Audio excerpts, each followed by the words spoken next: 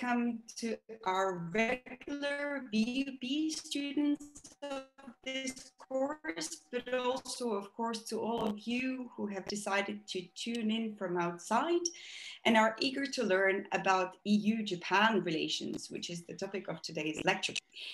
This lecture is part of the third and last module of our course on Japan's foreign and security policy, which is proposed by the Japan program at the BUB, in which we decided to zoom out a little bit from Asia, from the Indo-Pacific region, and examine the role of Japan as a global security actor and political actor.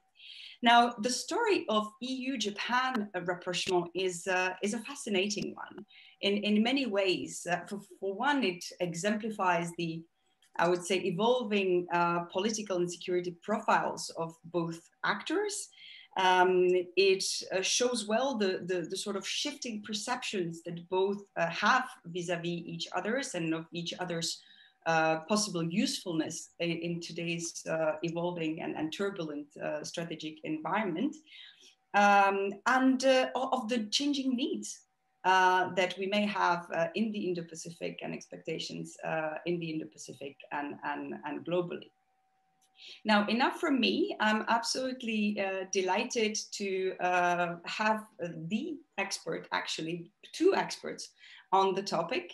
Our main speaker is Professor Yuichi Hosoya, professor from the Keio University, but Professor Hosoya holds also many other think tank positions and used to hold many governmental positions as well. He's one of the long-standing observers of EU-Japan relations and international relations altogether. Professor Hosoya, it's a pleasure to have you here. We will listen to Professor for about 45 minutes or slightly less, if we will see how that goes. And after that, I will pass the floor to Professor Michael Reiterer, who is now joined the Center for Security and Diplomacy and Strategy at the BUB, but Professor Reiterer is a career diplomat with an outstanding experience at in the European External Action Service in Asia and in Brussels, and is intimately familiar with the process from inside. I hope we will have time for the Q&A afterwards. You can already start thinking and posting your questions in the Q&A box at the bottom of your screen. And of course, just a reminder, all this lecture is recorded, so you can always share and listen to it again anytime you want. Now, without further ado, Professor Hosoya, the floor is yours, and we're very much looking forward to your lecture. Well, thank you very much indeed, Eva, and thank you very much for inviting me to this great public lecture series. Many of my friends actually previously talked at this public seminar, and it's really gorgeous. And this time as well, of course, Eva herself is one of the best leading experts on the EU-Japan relations or EU's Asian policy. And also, I also like to add that the Professor Michael Reiterer is also one of the best experts on that field. Actually, I invited him to Keio University, my university, several times as a visiting professor or a speaker at the symposium, international symposium at the Keio University, because he was once EU's minister to Japan before he undertook the post of EU's ambassador to Korea, Republic of Korea. So if something happened with me, he can easily actually replace my role as a main speaker, but I'm also looking forward to his response and his comments on my talk. Sometimes I will talk something quite provocative and some of the problems of the EU-Japan relations. And of course, I myself feel that Japan is important for the European Union, but of course, I also need to talk about Asia or Indo-Pacific or China, because now US-China relation is at the center of international politics. And also in the Pacific region is currently the main theater of international relations. So everybody who are interested in international politics need to understand more deeply about what's happening in the region, I mean, in the Pacific region. So today I like to use my PowerPoint slide to clarify my talk. Sometimes my pronunciation might not be quite clear. So that's why I like to rely on my PowerPoint slide. And I think that you can see my PowerPoint slides. And I move to the next page. This is a basic outline of today's lecture. I focus on the 3 points. First, today in a structural confrontation between liberal democracies and authoritarian regimes, or between United States and China, Japan occupies a vital place in EU's Asian strategy. Not only for the European Union, but also for the United States as well, because Japanese Prime Minister Suga was Biden's first counterpart in his summit meeting in person. Prime Minister Suga actually visited Washington, D.C.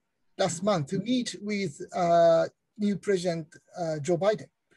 Joe Biden wanted to host Prime Minister Suga because to effectively implement current American Indo-Pacific strategy, Japan occupied the most important place without using American bases in Japan, without having a very strong support from Japan. It is totally impossible for the United States to influence American power in the region, particularly on the Taiwan issues. I know that many people nowadays are very much interested in whether a war will happen between China and Taiwan. But to prevent that, of course, Japan, Taiwan, and the United States must increase its deterrence towards China to refrain China from doing something quite adventurous or provocative in the region. But anyway, now we have to put many important issues in a much a bigger framework of a structural confrontation between liberal democracies and authoritarian regimes. Of course, as you naturally understand very well, the European Union is the core of liberal democracies. European Union strongly embraces the norm of democracy, human rights, rule of law, and so on. So without EU's strong support, I'm not quite sure whether we can continue to see the strong liberal international order. As well, of course, in the Indo-Pacific region, Japan has been the most, or one of the most important powers which actually support liberal international order. In that sense, I think that it is also very important for the EU to think about Japan as important strategic partner. And then, on the other hand, in the last 3 decades, I need to say that China, rather than Japan, has been the core of EU's Asian strategy, reflecting its expanding economic size. When we think about the side of Chinese economy and also the speed of China's economic growth, we have to realize that China has been always the center of radar screen for the European Union's Asian policy or Asian strategy.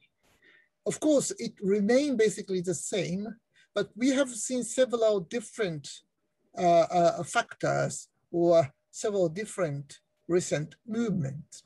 First of all, this month, just a week before, a Chinese media covered that, I think that for the first time, now China entered into the shrinking population for the first time. The most recent statistics shows that China records the decrease in its population. Of course, it still is the largest population in the world, China is. But on the other hand, we have to also think about China's one-child policy And because of the China's one-child policy, I would say that China will enter into really, really rapid shrinking population. And the speed will be much faster than before. And the start of the shrinking actually comes earlier, 7 years earlier than the US government originally estimated. So this naturally means that China has to face population bonus, not the population bonus. It means that China will suffer severely from the shrinking of the working population.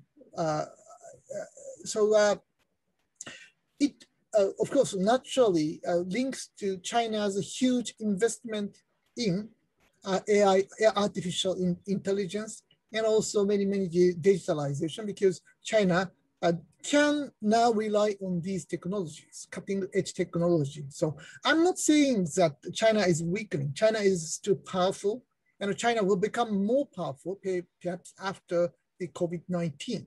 So we have to continue to look at the direction of China's politics or Chinese foreign policy. But at the same time, I also like to say that after joining, for many European countries, after joining in the AIIB, many European governments, including European Union itself, now are disillusioned by the opportunity that China provides. These European powers originally thought that they could gain much bigger interest by benefits out of joining in the AIIB, but the result is not so. They now feel that they cannot gain such a huge benefits by joining in some of the Chinese projects such as BRI and so on. So in this sense as well, now European powers and the European Union are thinking that much more than they originally expected. Japan occupies a very important place for EU's Asian strategy. And thirdly, I also like to talk that EU has so far expanded its presence in the Pacific region in the recent years, in cooperation with Japan's free and open Indo-Pacific strategy. In this context, Japan is regarded as a normative power which shares important norms such as democracy, human rights, and the rule of law, among others. And I think that many of you might be familiar with the recent news coverage about human rights violations in the Xinjiang area. In the area, many Uyghurs are suffering from China's quite oppressive regime. Of course, Chinese government, Communist Party has been repeatedly denying, rejecting that accusation. But it might be worth remembering that, recalling that for many decades, not recent years, China's policy in the area is quite different from Russia's policy in the area. Russia has actually allowed much wider self-government, self-governing in the area. On the other hand, China likes to have, historically, much stronger control by Beijing, central government. So it would be natural to estimate, to assume that China try to control and try to pressure those people in the area who are against the stronger China's control. With digital technologies, Chinese government or Communist Party can much more effectively control the people in the area, like a digital money, digital currency. They can control their spending as well. So in that sense, because of these human rights violations or the accusations on this point by Western democracies, nowadays the EU has understood that EU EU has a much larger role to play in the area as well, to try to consolidate important norms, which the European Union has been enhancing within the European Union, not just within the European Union, not just with neighboring countries. I think that the European Union is not now much more willing to play an important role in consolidating those important norms. So to sum up, I like to emphasize the importance of Japan in EU's Asian strategy, unlike before. Before that, I need to mention that in the last 3 decades, the EU-Japan relations has not been evolved powerfully, unlike we originally expected. The year 2021, I mean this year, marks the 30th anniversary of the Hague Declaration of 1991 between Japan and the European Community. The name was the European Community at that time. And with this, we can divide these 3 decades into 3 parts. The first phase of these 30 years of the EU-Japan cooperation is actually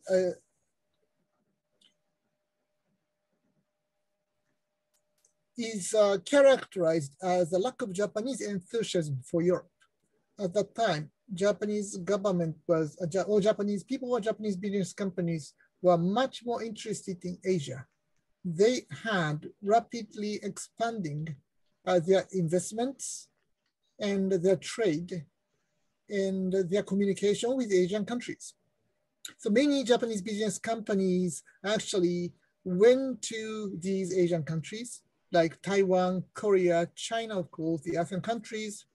On the other hand, they basically didn't think a lot about the possibility and opportunities in the European Union. So that's why we saw clear lack of Japanese enthusiasm for Europe or for the European integration. Also in the decade, Japanese economy began to decline. So that's why, on the other hand, the European Union as well had lost their strong interest in Japanese economy. So it means that in this decade, the European Union changed its a direction of interest from Japan to China. So this meant the beginning of stronger EU-China relations. And then in the second decade, between 2001 and 2011, we saw clear and surprising growth of Chinese economy and also Chinese political presence in the world. In this decade, including Japan itself, international community was extremely optimistic about the future of China.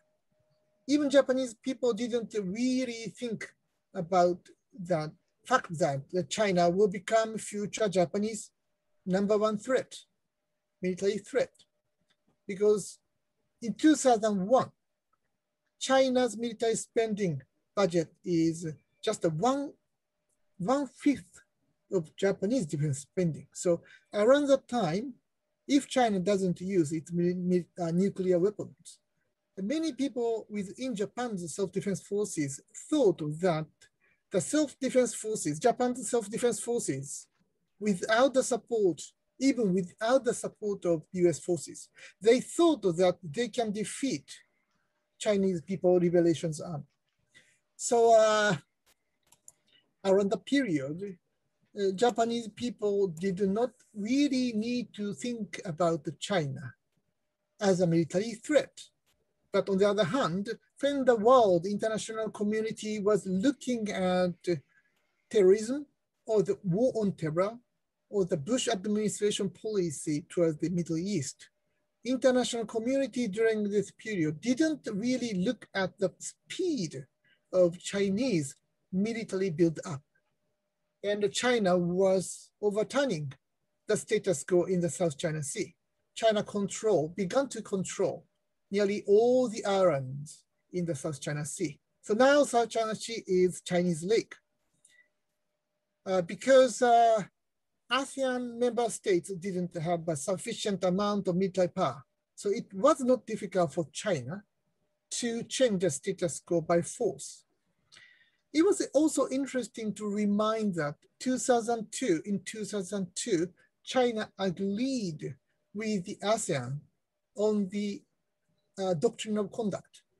The agreement between the ASEAN and China means that both sides refrain from using military power to change the status quo, particularly on the territorial issues. They agree to respect international law. They agree to rely on peaceful resolution of conflict. So ASEAN particularly was quite optimistic about China's foreign policy. Hu Jintao's administration is different from Xi Jinping's current administration. They had some good reason to be optimistic about their cooperation with China. But having said that, People's Liberation Army remains the same. People's Liberation Army did their job to change the status quo in the South China Sea by using the threat of the use of military force. On the other hand, as I said, Japan was also quite optimistic about future regional cooperation. That's why in 2002, January 2002, Japanese Prime Minister at that time, Junichiro Koizumi, proposed to create East Asian community with China. Of course, China, Japan, Korea had to be the core of such East Asian community, even though he also mentioned that Japan respected ASEAN centrality. ASEAN centrality means that any kind of regional integration in East Asia must have the ASEAN at the core. ASEAN must always be the center of East Asian integration or cooperation or regionalism. That's why we call it as ASEAN centrality. But anyway, in the second decade of 30 years of Japan-EU political cooperation, in the second decade, we have to notice that including Japan international community was focusing on quite a constructive China's role in international community, and Japan relies on that. And Japan began to East Asian, and Japan actually initiated the process of East Asian community building. In 2005, in Malaysia, Kuala Lumpur, we began the first East Asian Summit meeting. And this was initiated by Japan, Korea, Singapore, some other countries. Anyway, around that time, even Japanese government strongly believed in and strongly engaged in East Asian regional cooperation or regional community building with China. And then come the third decade.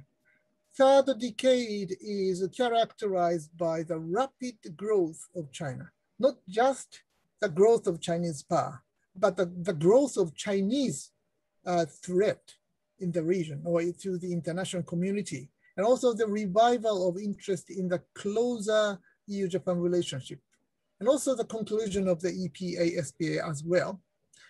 In the third decade, we have seen a different kind of China. A different kind of China because of several reasons. One reason is that in 2008 and 2009, we experienced a serious financial crisis, which began in the United States and spread in the European Union and in Asia as well, but not quite in China, because China actually initiated a huge stimulus plan package of economic growth policy. So around this time, we thought that against the current of economic growth decline in leading democracies, we saw that China's powerful dynamic economic growth, and we assumed that China would be replacing American role as global leader, particularly in the field of global economy.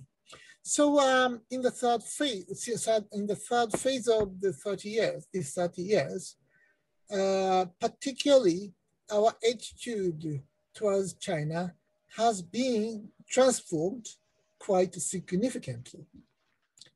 And in the beginning, Japan changed its attitudes because in 2010, China became the second biggest economy only after the United States, or economic country.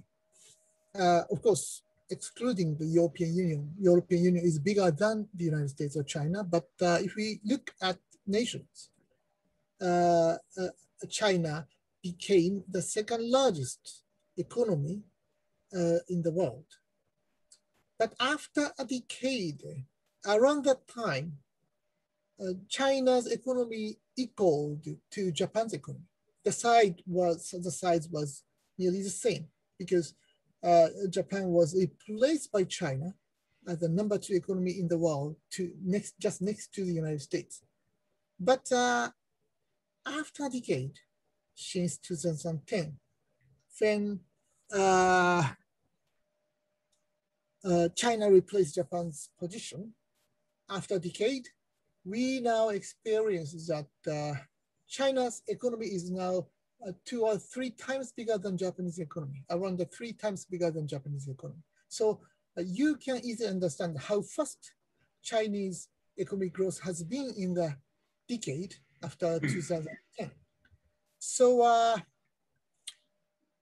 China, due to these factors, unexpectedly becomes incredibly arrogant in some aspects. If you read People's Daily, China's semi-official newspapers, you can see many articles which look down on both the European Union and the United States. They are feeling, I mean, the Chinese people are now feeling that they are surpassing both the European Union and the United States. And they are now feeling that their civilization, their culture, their political regime are superior to American democracy or European Union institutions. So they are much less willing, are now really angry about hearing the criticisms coming from the United States and the European Union on human rights issues, because they now feel that their political regime, political culture, civilizations are superior to these other regions, I mean, the United States and the European Union. So that's why they feel no reason. They think that they have no reason to listen to these criticisms. So not just they are criticizing both the European Union and the United States, they are looking down on these 2 powers, I mean, the European Union and the United States, because they simply feel that they are superior to these. Of course, they think that they are superior to Japan as well. That's why it is nowadays very difficult to have an equal conversation on the footing of the equal status. It is now extremely difficult to have such equal relationship with China, or to have a strategic partnership with China. But we have, I mean, Japan has had more than 1,500 years history of the difficult relationship with China. Japan was never colonized by China. Unlike many surrounding countries, it's always important for Japan to take a proper distance from China. There are reasons. One of the biggest reasons is that it's really difficult for us, Japan, to create an equal partnership or equal cooperation, equal footing cooperation with China. China would either dominate Japan nor exclude Japan from its civilization. So outer Chinese civilization, inferior civilization exists. So we are, I mean, Japan has been quite barbarian to China because Japan has been out of Chinese civilization. So there is no superior civilization out of Chinese civilization. So this is the case for China's attitude towards the United States and China's attitude towards the European Union as well. So it's really, really important and important to notice that both European Union and according to Chinese government or Chinese people, European Union or the United States has not entitled to criticize Chinese political regime or China's human rights violation. So China becomes much more arrogant, much more powerful, and much more self-confident. So we need to have a different approach to China than before. But it seems that both the United States and the European Union maintain the similar kind of approach to China under the current circumstance. And then I like to look back on the Hague Declaration on the Japan-EU relations. On 18th July 1991, Japanese Prime Minister Toshiki Kaifu visited The Hague and had a summit meeting with Jacques Delors, the president of the European Union Commission, and the Lubbers of the Netherlands, the president at that time of the European Council. And they signed the joint declaration between Japan and the European community. And this becomes the first important document between Japan and the European Union. In the document, Japan and the EC declare that they were conscious of their common attachment to freedom, democracy, the rule of law, and human rights. Japan is thus regarded as EU's normative partner. It is important to remind that from the beginning, the European community or European Union regards Japan as a normative partner. Which share important norms. Because European community, European Union is basically a quite normative community or normative union. Without these norms, I would say that the European community, European Union cannot exist. It's not just a free trade area. The UK want to maintain that bloc just as a free trade area, a little bit more than that. Not a political entity, but it is political entity with clear, important norms such as freedom, democracy, and the rule of law. So they naturally think that Japan can become an important partner which share important values. And then it is written in European Communities Commission paper entitled Toward the New Asian Strategy. Japan's presence in East Asia and the role that it has played in that region's development is massive and ongoing. Japan is gradually assuming a higher profile throughout Asia. Although, and then it was summed up that although EU relations, Japan relations have been characterized by trade conflicts, the linkage between the two has been the strongest, and all bilateral relations between the EU and East Asia. Around that time, as I mentioned before, Asia was regarded as a new frontier. Asian economic growth was really dynamic, and Europe also wanted to engage more deeply in Asia, but they actually didn't know where to go. So they first tried to create a stronger partnership with Japan to strengthen EU's presence in Asia. So Japan was a kind of a tool to expand the EU's presence and the EU's interest in Asia. That's why they expected that Japan can play an important role to help the European community or European Union to engage more in the region. But actually Japan cannot play such important role. So in 1995, in the document European Union and Japan, entitled The Next Step, it is written that the EU and Japan are industrialized democracies facing the challenges of world economic interdependence. We share a key interest in a stable multilateral economic system and in the maintenance of global security. Both are developing new approaches to foreign and security policy in which the links with the US will remain strong, but not omnipresent. Each is striving for constructive relationship with Russia and China and with different parts of Asia, unquote. So around that time, many people in Europe thought that Japan and the EU share many common values. They both thought that the United States had been reducing its military presence in the world soon after the end of the Cold War. And also, they thought that the United States was extremely unilateralist in its foreign policy. That's why the EU and Japan must support and enhance multilateralism in international cooperation. So they began to enhance such partnership, but against its original expectation, Japan couldn't play a sufficient role which the European Union originally wanted to see. So then they changed their attitude and shifted their interest from Japan to China. And then they changed the world from Japan to Asia. The European Union began to create its Asian strategy. Having seen the rise of the Asia-Pacific regionalism with the enhancement of the APEC, Asia-Pacific Economic Cooperation, or summit meeting of that, the EU needed to do something to increase its presence in East Asia because they thought that they would miss the bus. They couldn't ride on the bus.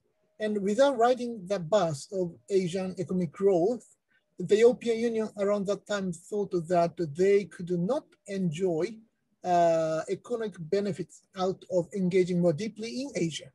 Then the EU began to recognize the necessity of having a single coherent strategy towards Asia.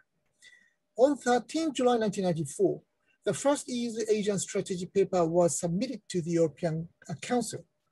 And the title is Towards a New Asia Strategy. It was written, quote, "The rise of Asia is dramatically changing the world balance of economic power," unquote.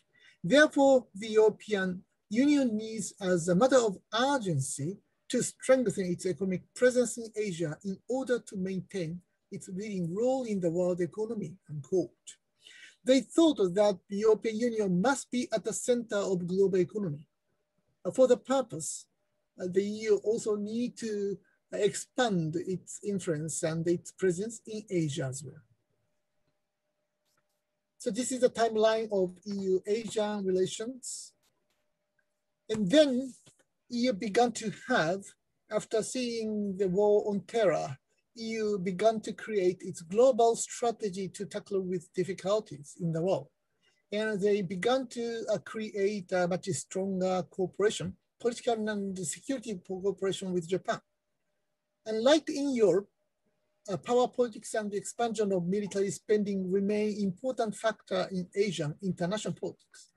So that's why EU's integrated approach to conflicts and crises show its limits in dealing with problems in Asia, such as North Korean nuclear and the missile crises and territorial conflicts in the South China Sea.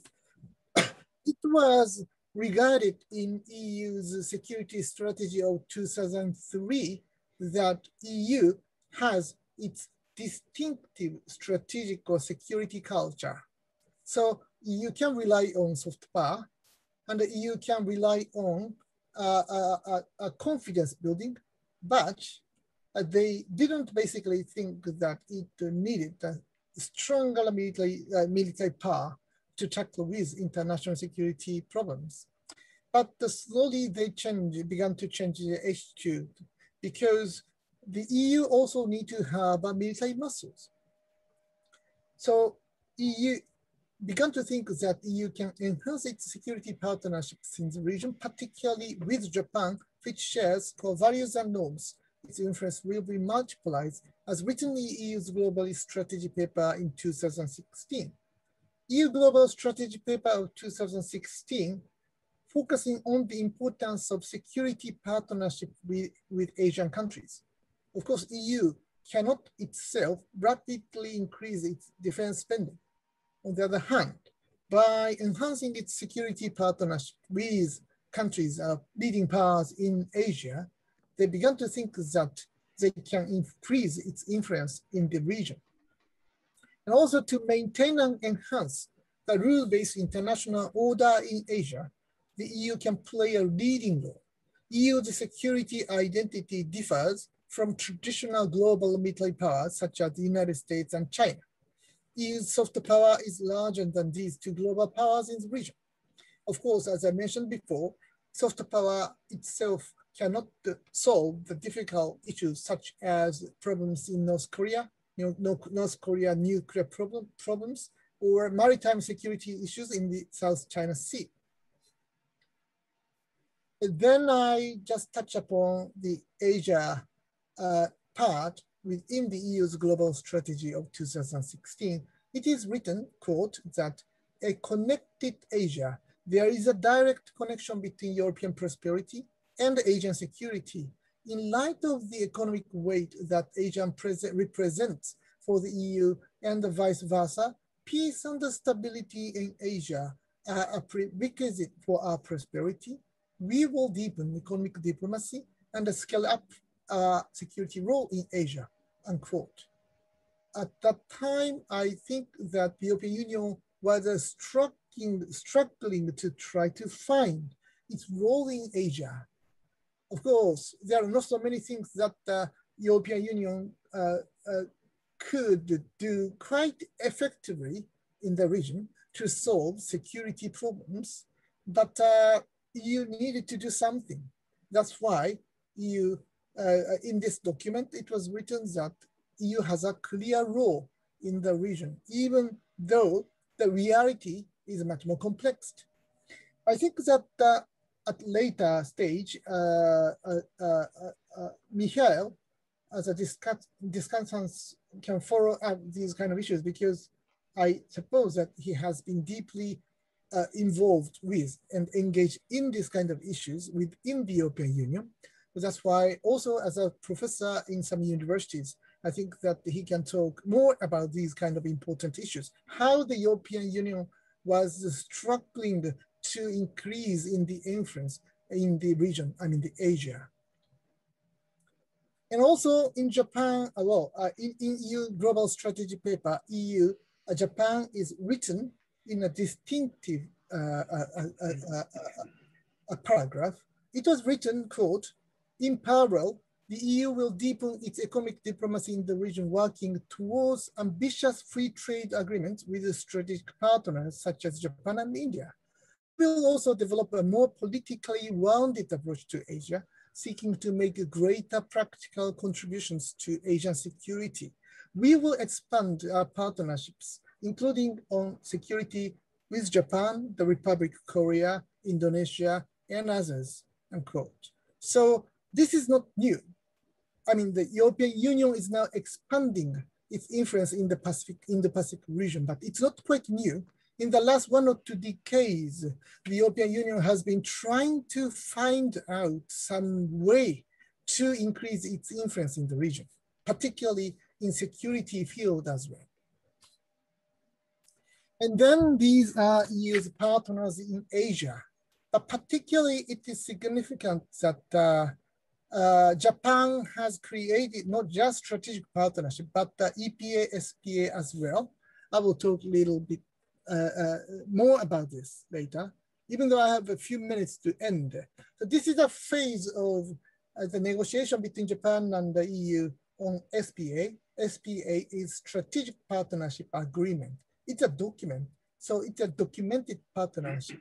So it's much stronger than the other EU strategic partnerships, I would say. And not just that, EU concluded the EPA, Economic Partnership Agreement. It's a much more comprehensive free trade area agreement. So with this, I would say that the European Union and the Japan are cooperating in creating the standard of norms and rules in global trade. Japan-EU EPA is now the biggest free trade area in the world. And of course, RCEP is huge as well, but on the bigger as well. But actually, Japan-EU EPA has a special role to play. I mean that this should create the standard of foundation of global trade norms and rules. And then I have to end with my talk by mentioning a little bit about China. As I talked in the beginning of my lecture today, now Japan and Europe are engaging in an ideological battle with China. Japan has been advocating an inclusive and open regional order in the Indo-Pacific. On the contrary, some countries such as Malaysia and China favored much more exclusive Asian regional order in a civilizational or racial term based on its Asianist ideology. President Xi Jinping in May 2014 tried to exclude external powers from Asian security order at the Shika summit by proposing Asian security by the Asians. It's interesting that Japan said similar things before the Second World War. Japan wanted to create exclusive Asianist regional order. Now China is trying to create such order by excluding both the European Union and the United States as well. Not just that, China is trying to exclude Australia, New Zealand, and some other powers from Asian security order because they call these are white countries or white powers. So the assumption is basically racist. I mean, racist mean that because they are white, they are not Asians. But of course, there are many white Asians. So that's why we need to have much more open regional order, including United States, EU, Australia, of course, New Zealand, and so on, and Canada as well. So Japan's free and open Indo-Pacific vision is different from China's vision of much more exclusive Asian security order. Chinese economic order is much more inclusive and open to some extent, but on the other hand, when they think about the security order, they basically tend to become much more exclusive in creating it. So in this sense, I talked already about that before. Japan and the EU are in a very difficult place, because positions, because now they are defensive. They are defensive in a sense that liberal democracy is criticized by authoritarian regimes. Liberal democracies are very weak in providing vaccinations or to defend from these spread of pandemic. And also they argue that authoritarian regimes are much more stronger in reviving their own economy after these kind of pandemic. So we have to show that liberal democracies are strong enough to revitalize economies and by trying to stop or refrain the spread of these coronavirus or any kind of pandemic.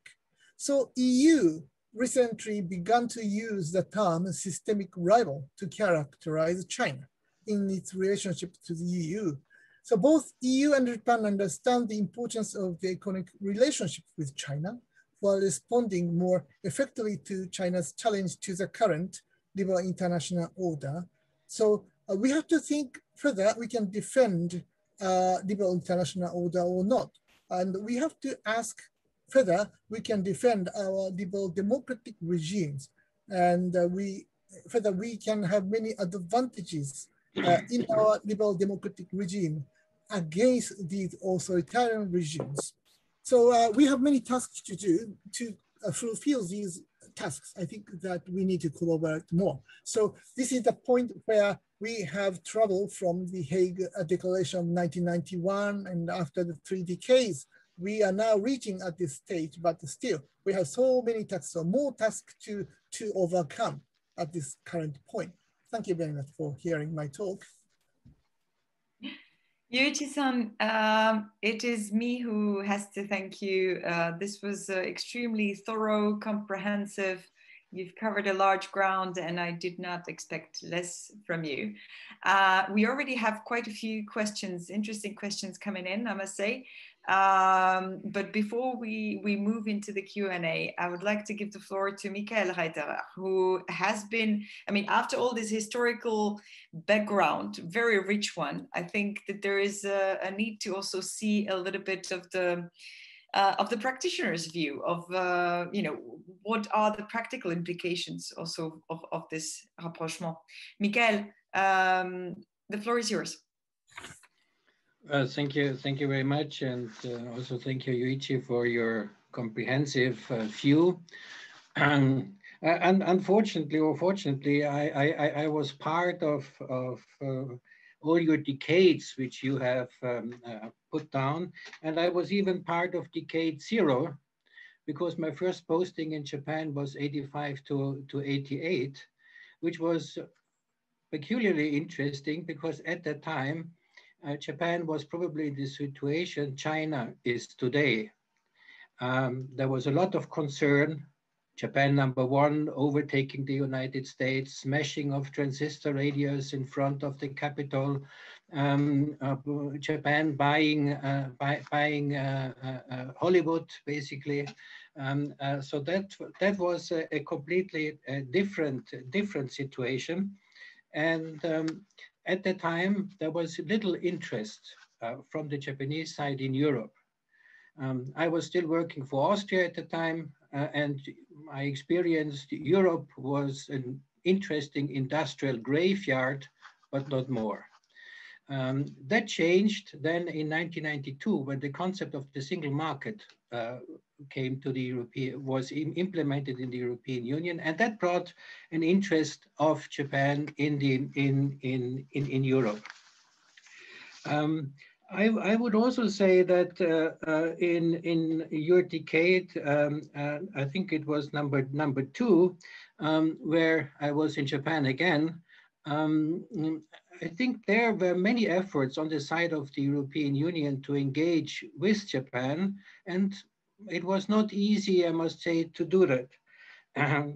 Because we were following up at the time with an action plan, EU-Japan action plan. In 2005, I organized with my Japanese colleague the EU-Japan People-to-People Year. In 2003, Japan was designated a strategic partner. So I think there were a lot of overtures to Japan. But still, and I was writing that in several articles, I always had the impression there's a situation of benign neglect. And I think that was probably also due to the expectation deficit at the time. In the economic field, and we had to talk a lot in the 1980s and then 20s, it was all about market access. So the relationship between the European Union and Japan was heavily influenced by economics and globalization in terms of economics, and it was not influenced and based on a political partnership, a strategic partnership, a security partnership. That came later. And I think that was the shortcoming of the time until 2011-12, when there was a change, because the European Union, building on its engagement, which you have mentioned, the 1994 New Asia strategy, setting up ASEM, built on it and added the security dimension. And that was new, that the European Union designed security policy towards Asia, which included also dealing with the South China Sea, that brought, I think, Europe and Japan closer together politically.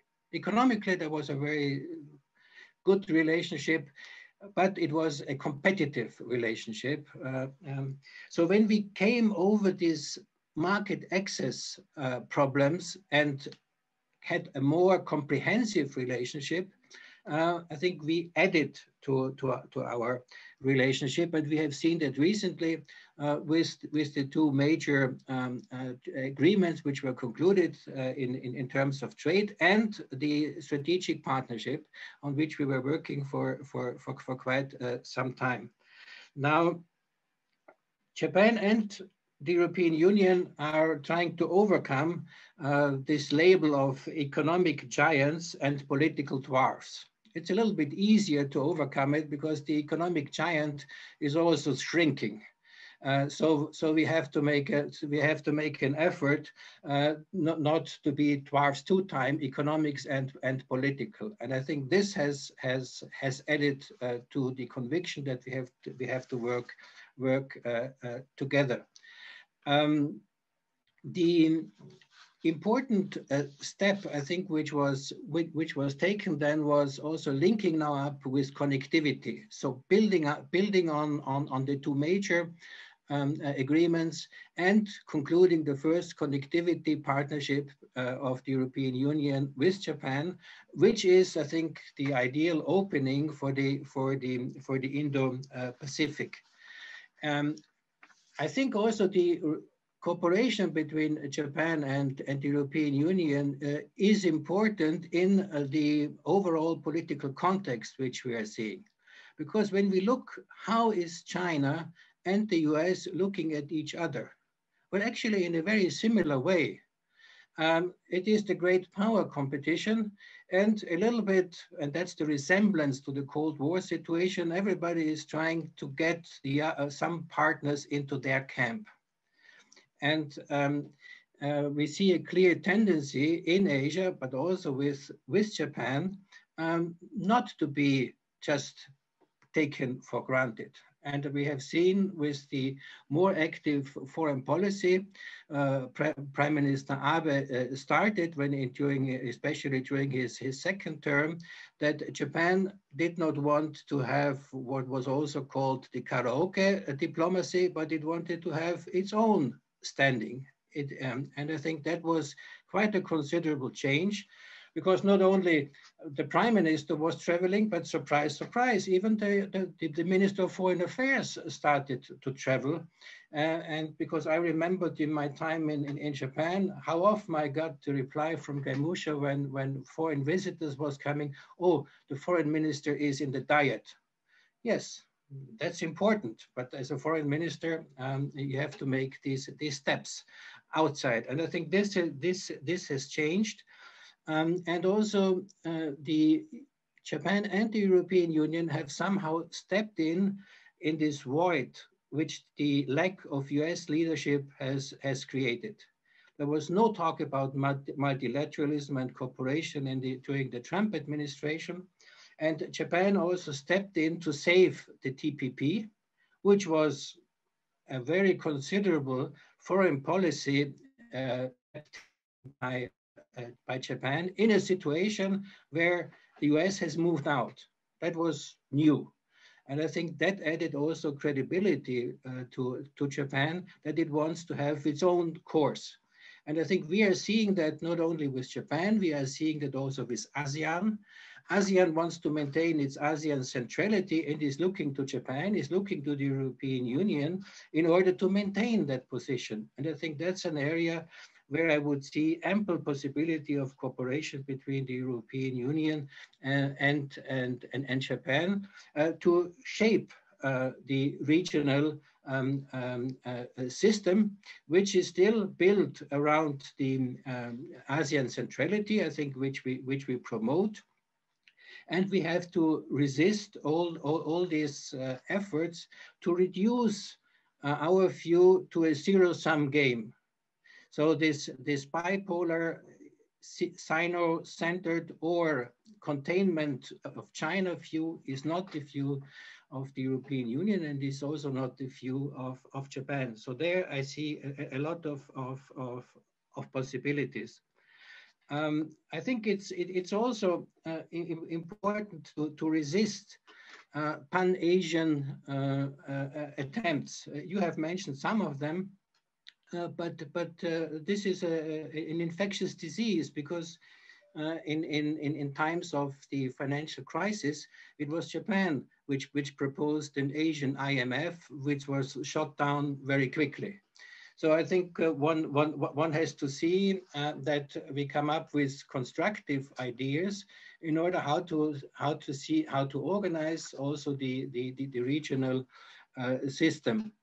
Japan has taken there another initiative in reviving Quad, so Quad point 2, I would call it, but useful not to forget the origins of it. It was in Quad 1 was a tsunami a cooperation effort, and now one has to see that the Quad is playing a role, yes, but I think it cannot be the directorate for the Indo-Pacific concepts which different countries have. So from that point of view, pandemic you have mentioned, we should also not forget the importance of cooperation in climate change.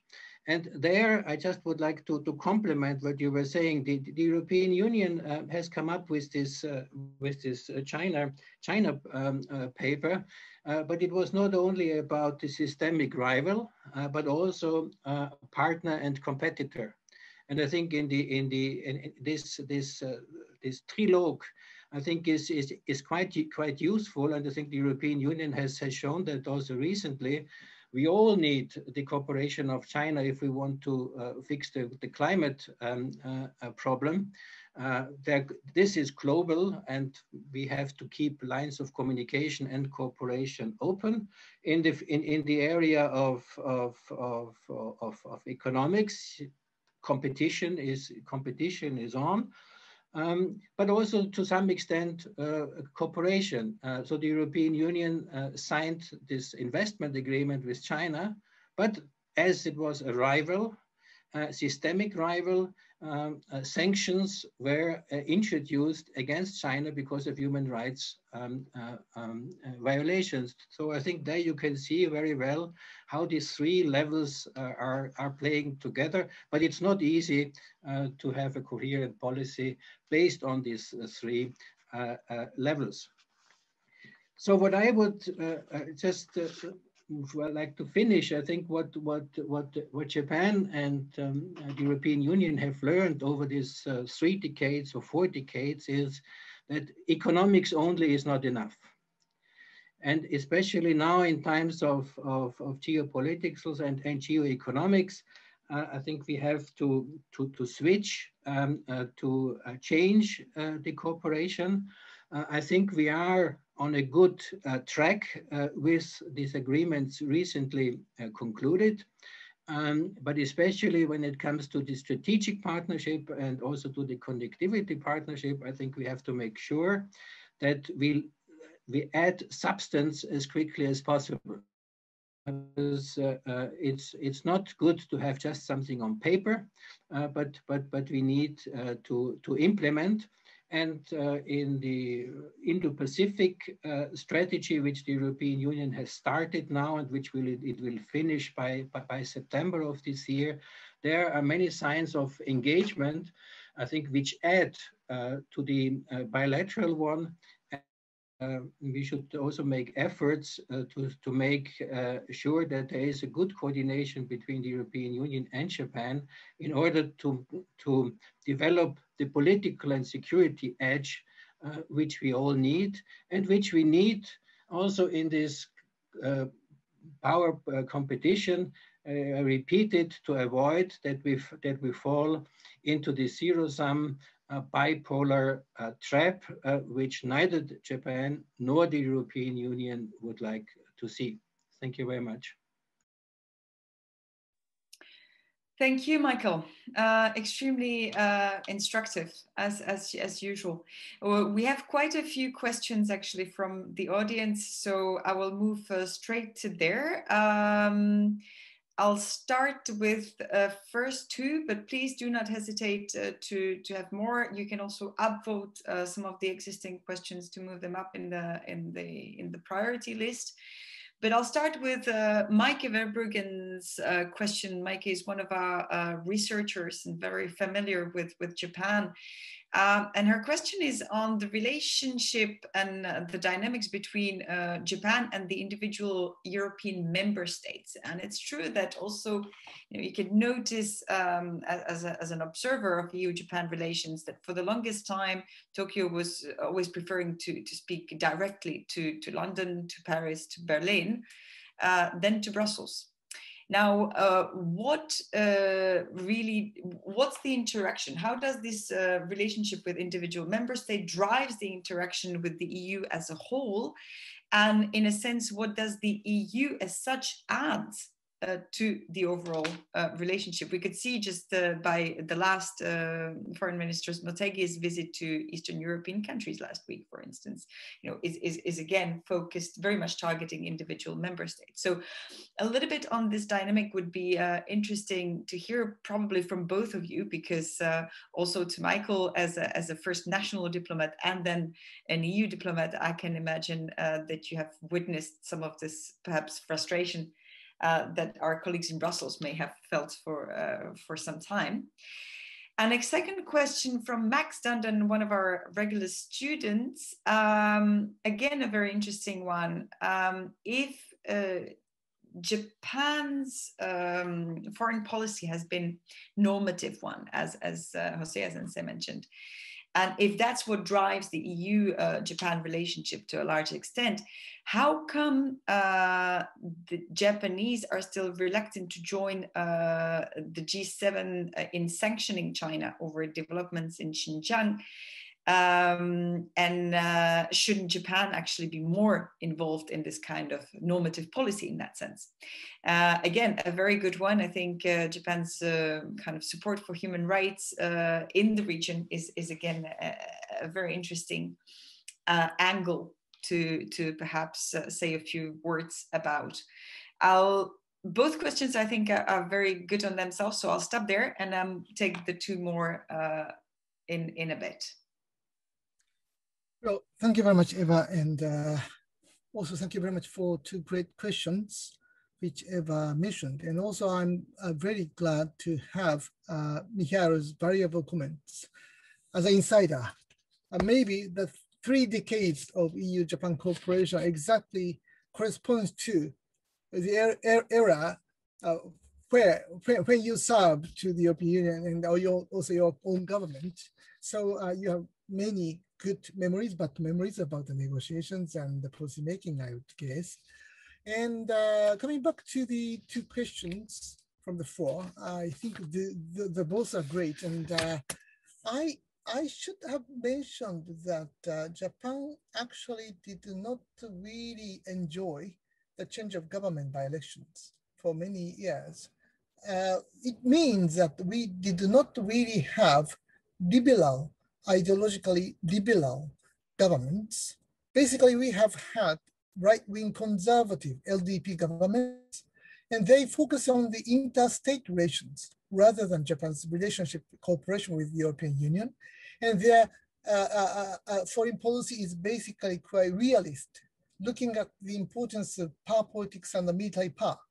So this is basically relating to Japan's quite negative or backward-looking and sometimes quite reluctant attitude toward the European integration, which perhaps Mihail a little bit implied in his diplomatic, more or less, comments, perhaps. And so it means that the Japanese government in the last 3-4 decades did not fully understand the importance of European integration, importance of Brussels. And by looking at more, by focusing more on national governments, as you implied, in London, Paris, and Berlin, particularly Japanese government rely on its closer relationship with the UK. So it means that many Japan's important diplomats are based in London. They are reading British newspapers. By reading British newspapers, they think that European integration is really problematic. So this is a quite bad spiral in Japanese relationship with the European Union. And in addition to these, it relates to the second question by Mr. Max Dundon. In 1980s, it is interesting to recall that South Africa's biggest trading partner was Japan. Japan had a very strong trade relationship with South Africa because Japan didn't fully accommodate it with economic sanctions towards South Africa, because at the time, I would say, human rights issues were not central to Japanese foreign policy. And in 1989 as well, soon after the Tiananmen Square massacre incident, Japan was the only country within the G7 summit meeting which was strongly against economic sanctions towards China. So it means that economic benefits were much more important in Japanese foreign policy than human rights issues or normative issues. So this signifies the recent Japan's value-oriented diplomacy. At last, I would say, Japanese government fully understands the importance of thinking about considering human rights or normative issues. But still, among the current G7 member states, Japan still is the only country which did not sanction China on human rights violation in Xinjiang. So the basic stance remains the same, even though in many respects, other respects, Japan focusing on the importance of normative foreign policy, much more normative foreign policy. So Japan has developed from the previous position to the current position, but still there exists a long and winding road to be equal to the European Union in respecting important human rights issues. But on the other hand, I also like to add as my final remark to the question that Japan's approach to Asian countries in many ways is much more effective than American or European approach. Japan is most respected country in the ASEAN states, according to many, many different public opinions. So Japanese approach is softer. Japan really understands the difficulty in Asian country in enhancing their own human rights or rule of law, democracy, and so on. In that sense, Japan is together with these Asian countries to try to help them. So capacity building is one of the important a pillar of Japan's free and open Indo-Pacific strategy. Japan is enhancing rule of law, democracy, and human rights in these countries as well. It takes time. We have to wait, but at the same time, we shouldn't neglect, ignore important norms. But in 1980s, in many ways, I'd like to say that Japan neglected these aspects. In that sense, it would be reasonable for the European Union that Japan could not perhaps be a reliable partner in these areas. But nowadays, I think that at last, the European Union is recognizing the importance of Japan as normative partner, fully respect importance of these norms, human rights and so on. So Japan is changing, but it takes time. And previously, Japan's position is a little bit far away from the European Union's position, but I don't know whether which approach, European Union's approach or Japanese approach, which approach was better or is better. So this is my take. Thank you very much, Yuichi. Mikael, would you like to add quickly something to these two questions, or shall I move? Yes, pleasure. I mean, I think how Japan treats member states of the European Union and the European Union, I think that one has to look also in this two periods which I have tried to paint. During the time where economic issues were important, there was a very strong tendency to go bilateral, to go directly to the member states in order to have market access and these kind of issues. There it was not an easy task, and Yuichi is right. I don't know how often I had to explain people in Métis or in Gamusha why they should talk to the European Union and not to member states, because it was a trade policy issue. So that was an educational process, which sometimes is still ongoing. And I subscribe to the problem that that the information is filtered through the Anglophone press, and I could only invite the Japanese newspapers to have as many correspondents in Europe to get their own view. I think that would be extremely helpful. From the political point of view, then Japan has always shown interest in those countries which had a seat in the United Nations Security Council, whether permanent or temporary. They always got a lot of attention. But now I think we also see a change. That in this more active attitude of both partners, Japan and the European Union, the political interest has increased. Foreign Minister Motegi was a virtual visitor at the Foreign Affairs Council of the European Union. And his predecessor, I think, Foreign Minister Kono, the younger, I think he was very open and very interested in cooperating also politically with the European Union. And as the major foreign policy issues are of a global nature, and we have discussed them briefly, from cybersecurity to climate change, the need for cooperation, and if the European Union has a united position, and I think it's especially in these areas, then it is a major factor to achieve results and to set standards. And standard setting is one of the strengths of the European Union. We call it the Brussels effect, and that goes in different areas. And I think that is understood by Japan and will be a solid basis for further cooperation. Now, the normative question is of course a good one. It's very difficult to reconcile normative principles with realpolitik. I think we all experience that, and Japan experiences it too. Japan has joined reluctantly, but with sanctions on Russia on the Crimean annexation. It has not yet joined China. I'm not sure what Japan is doing on Myanmar. Question mark, which I would like to hear perhaps more.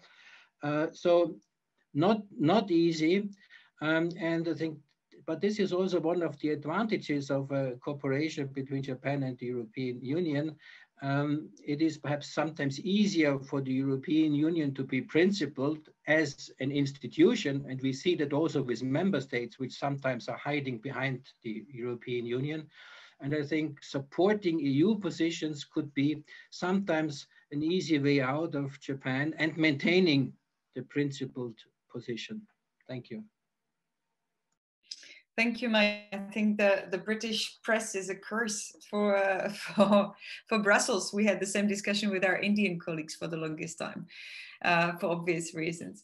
Many more questions to come, and I'll try to group one batch that concerns the form. Céline Pajon, my partner in crime in the Japan program. The Quad, how does the Japanese and Yuichi himself view the possibilities or the benefits of Europe somehow joining or associating itself with the Quad? What could be the merits of Europeans teaming up with the Quad as opposed to the different separate cooperation agreements that it can have with the individual members? And of course, Japan. And this is something that we've been dealing with a lot, you know, the sort of minilateral engagement versus the Quad, you know, whether we should even be looking for a name or institutionalizing this cooperation at all.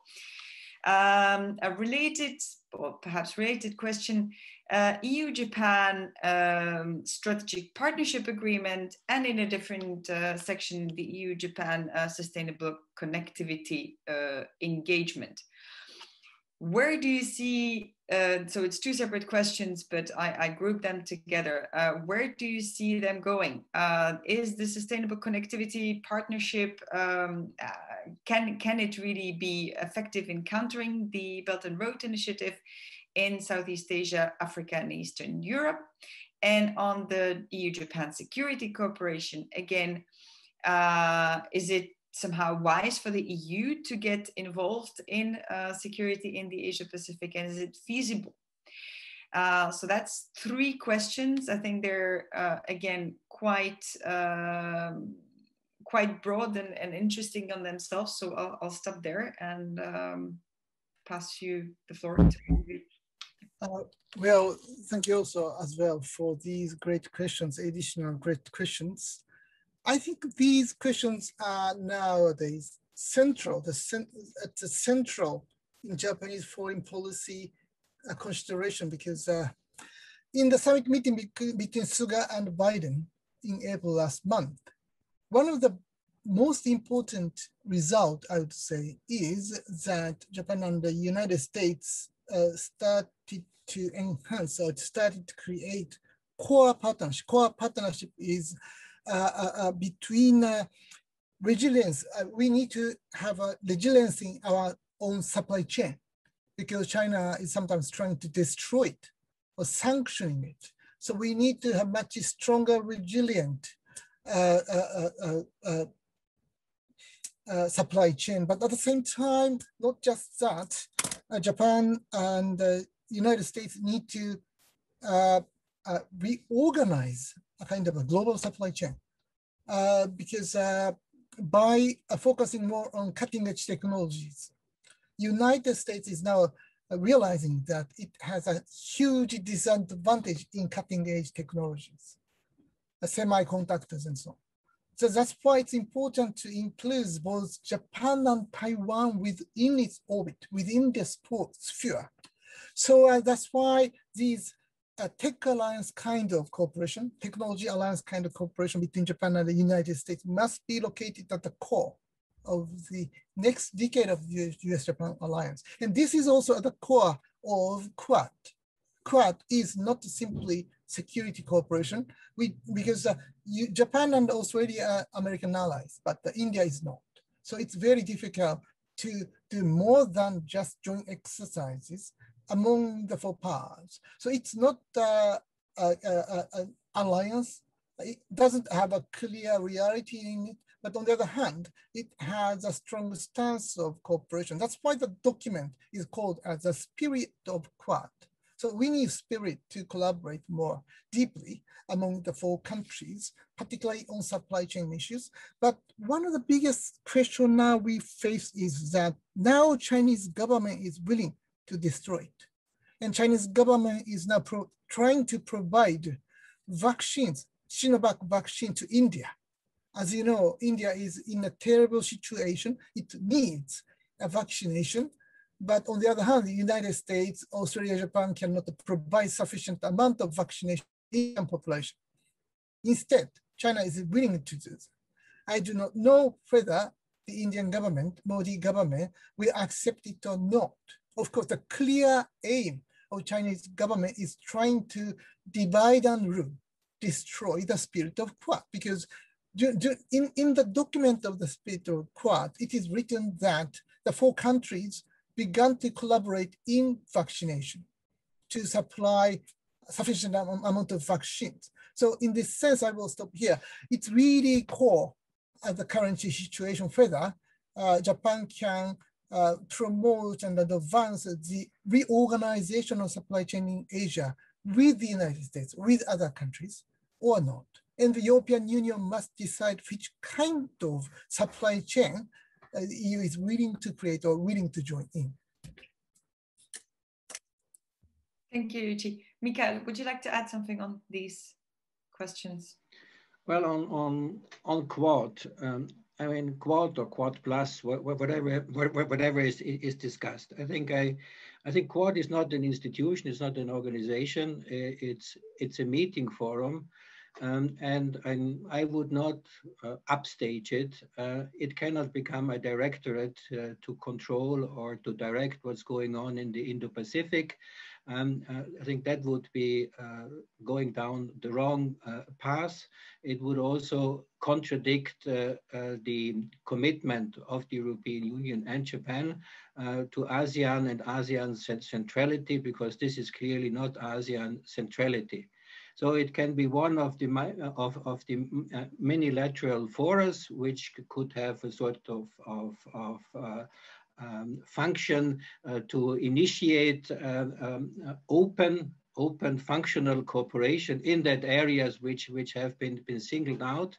But I would not like to see Quad to become a sort of dominating directorate, which would be too small at the directorate. And as a multilateralist, I don't like directorates to begin with. So I have strong reservations there.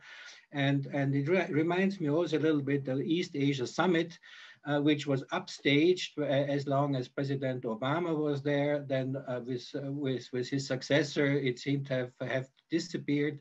We will see what it is doing, but this is more in the ASEAN centrality line, and I would not jump on every train which is leaving the station, because first check where the train is going and then jump on the train. So, and the EU and Japan could have a very good osmosis in exchanging information. What is going on? But I think I would not argue for more than that. I think to the second question, the European Union has no other option than to engage in security in Asia. Security has become indivisible. And I cannot say they are far away. It's another continent, which is wrong, by the way, because we are all sitting on the Eurasian continent. And we have so many global challenges, which we have mentioned from cybersecurity. While we talk what's going on in the United States, it's about the climate change. It will be about the pandemic. So this is all security. One should not have a narrow view that security is counting missiles and aircraft carriers, which is an important part, but not the only part. So I think Europe, not only the European Union, Europe has an interest in security in Asia and vice versa, because also, of course, Asia is looking what is going on the European continent, what's going on in the Balkans, how is Europe dealing with North Africa, what is the relationship of Europe with Russia. So this is all of particular importance, and the good old times, which have never been good old times, where you can neatly separate things, that's gone. Absolutely. Thanks a lot, Michael. Well, our time is running up. So there are 3 last questions. Of course, you have access to them. You can see them for yourself. Basically, how do historical relations and the kind of individual member states' colonial legacies affect European and Japanese interests and views in the region? Does it have an impact? Well, it impacts somehow the European diplomatic presence and trade relations somehow. What would be the direction of the Suga administration in terms of EU-Japan relations? Is he likely to continue the direction taken by Prime Minister Abe, or what can we expect is a second question? And finally, one on the eventuality of further cooperation between Japan and China. Now, of course, we don't have time for all 3 of them, so please pick any or use this time also to share some of your final thoughts, perhaps. In very, very briefly. Hosoya Sensei, your last 2 minutes. Well, I am very much impressed by good questions, so many good questions. So that's why I'm pity that I cannot fully respond to all these questions. But let me wrap up in an integrated way. First of all, Suga administration will continue to show the similar kind of approach which Abe administration shows, because Suga had been at the center of Prime Minister's office for 7 years and 8 months during the Shinzo Abe's administration. So the basic line remained the same. The biggest difference is that Abe's foreign policy is top-down style, while Suga's style is bottom-up. So Minister of Foreign Affairs is now controlling foreign policy making. This is the biggest difference. And also, when we think about China, Japan-China relations, of course, the history matters. Because of that, Japanese government couldn't fully focus on the importance of norms, because Japan would be criticized on these issues by surrounding countries, Korea and China. But now Japan is much more vocal on this point. But still, it is difficult that in Japan, we have historical memories. That's why this actually restrains the activity of Japanese foreign policy. So Japan must continue to be quite careful in choosing important options in our foreign policy. Thank you very much.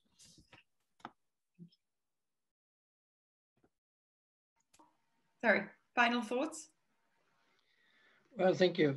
Well, just on the colonial issue, I think this is another advantage of the European Union, because you can accuse the European Union of many things, but not of a colonial past.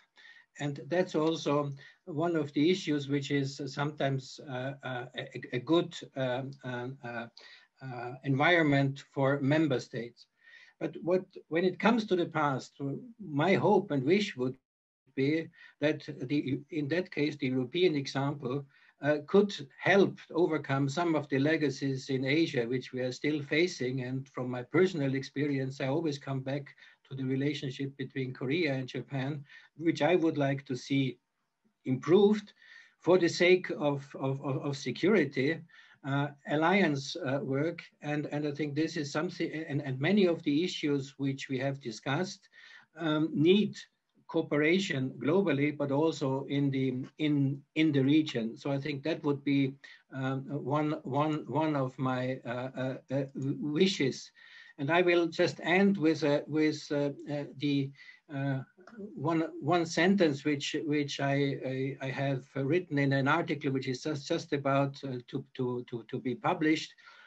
For decades, the EU and Japan had pursued a similarly cautious line towards foreign policy, albeit for different reasons, but it has taken the return of geopolitics and geoeconomics, the ascent of China, and the retreat of the US from multilateralism to push these two strategic partners closer together.